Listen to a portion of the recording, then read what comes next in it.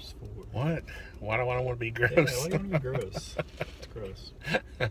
I was going to do this thing about the brace where I said, Barrett, did you know it was legal in all 50 states to eat poop? But we don't do that, do we? Afraid not. So just because something's legal doesn't mean we do it. Right. Yeah. So Barrett, we got something in the mail. Oops. What we get? Something terrible. Something ugly and bad. Uh-oh.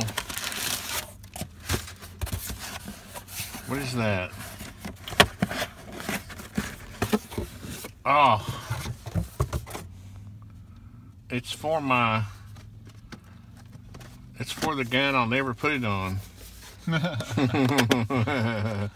This is gonna be fun. I found the cheapest one I could find. Believe it or not, Sears had this for 65 bucks. Okay, can you believe that? They're like 120 bucks if you buy them at some tactical. Oh yeah.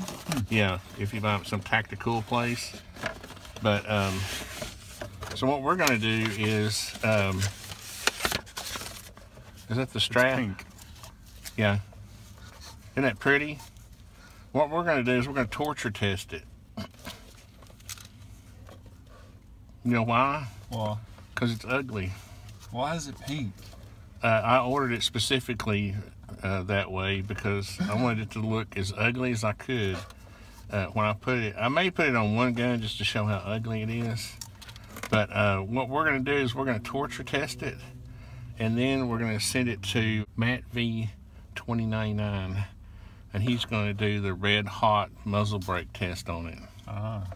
You know what the red hot muzzle brake test is? Well, I'm going to let him decide how he wants to destroy it. But this is going to be my just because it's legal doesn't mean you have to do it thing. So we're going to try to have some fun with this.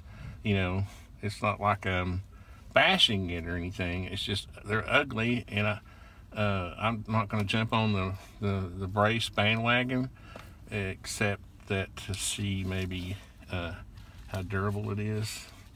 You know, we'll torture test it a little bit, and then we'll send it to Matt, and we'll have a little fun with it. So there you go. If you want a cheap one, you can find them at Sears, and the pink, I guess, is the cheapest ones. So. All right, we'll let you know how it turns out.